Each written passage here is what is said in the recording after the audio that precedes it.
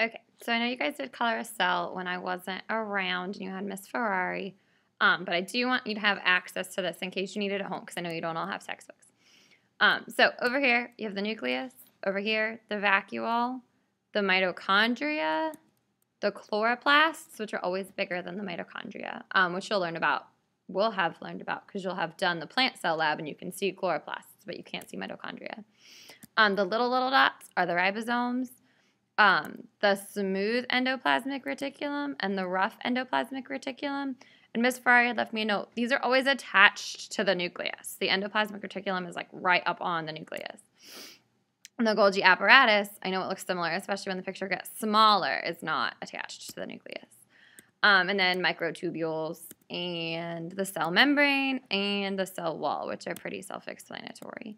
And then the cytoplasm, which is like the jello that holds everything together. So just so you have the functions as well, the nucleus is the part of the cell that controls growth and reproduction. It's like the brain of the cell. All the DNA is stored here. The mitochondria are the powerhouse of the cell. So they process food for energy.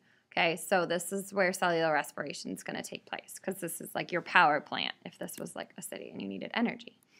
Vacuoles are storage containers for plant cells. Animal cells have them too. They're just smaller, but they store water, keep unwanted substances out of the cell, help maintain pH, which remember is whether something's an acid or a base. You want it to have a pH of 7, nice and stable.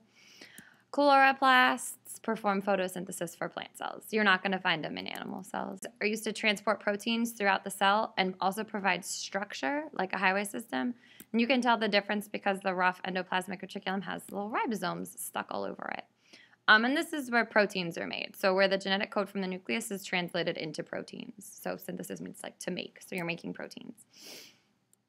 And then the Golgi apparatus packages those proteins up, but also produces lysosomes, microtubules, again, thick protein tubes that either help move the cell or move chromosomes during reproduction of the cell through either mitosis or meiosis. Mitosis, if you're looking at this. The cell wall provides support and protection for the cell. Again, you're not going to find it in an animal cell.